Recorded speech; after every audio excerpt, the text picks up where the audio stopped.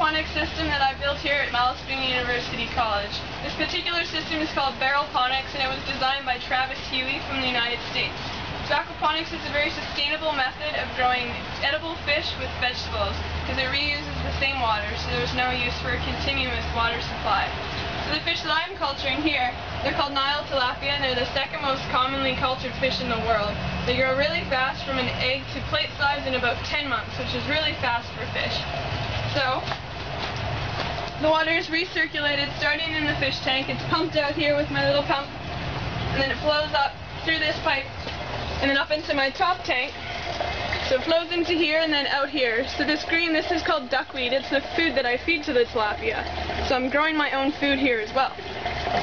So the water flows down through into this container, which is full with oyster shell.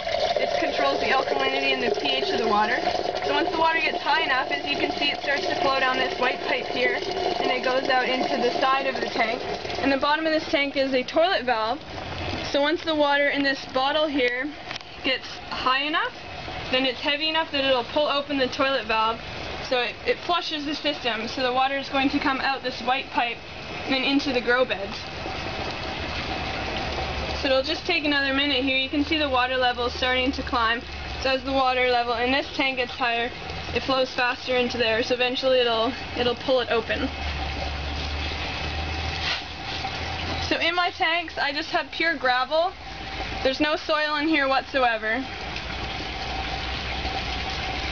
So you can see it's just about to happen. There it goes. So there's the water flowing into the tank. So the water is very nutrient rich. The nutrients come from the fish.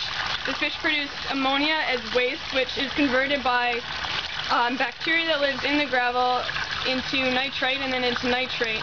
So the plants have a constant supply of nutrients, which makes them grow much faster than typical plants that are grown in soil. So the kind of vegetables that I'm growing here are basil and cucumbers, tomatoes, beans up here, broccoli, green peppers, lettuce, more green peppers here, some dill.